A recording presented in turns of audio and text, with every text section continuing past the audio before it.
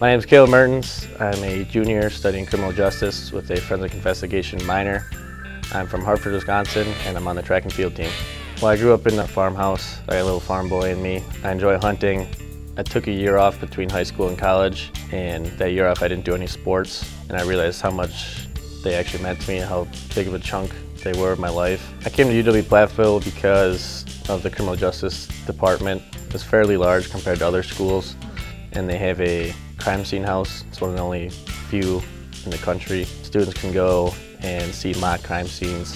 Events I compete in are the 100, 200 meter dashes, and the 4x1. Out of the three, my favorite would have to be the 4x1. There's just a whole lot of extra stuff that goes into a relay, and it's obviously a group effort, so you're part of a team.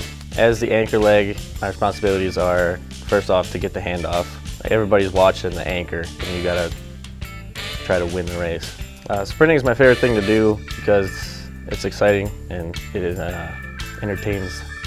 I've been told I run like a gazelle by a substitute teacher my sophomore year in high school.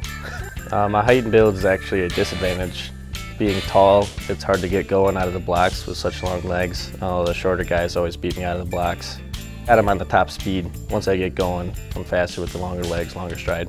I like to have fun with what I do. So normally before I get in the blocks, I'm joking around with my friends, and then get into my blocks and I kind of let my thoughts go blank, and then you hear set, and then the gun. Run as fast as I can to the finish line, and whatever happens, happens. After my race, believe it or not, I'm actually tired. Not so much my body, but the lungs, because you're breathing so fast and giving it your all for 11 seconds. Then on my walk back, I normally lose hearing in my right ear, so I have to go get that checked out. After the relay, we normally kind of meet together as a group and give each other high fives, like say, hey, good job. And then we look at our times and see how that is, and we're always trying to make it to qualify for conference, qualify for nationals. My plans after college are going out west to Wyoming and being a sheriff's deputy in a county with a lot of mountains.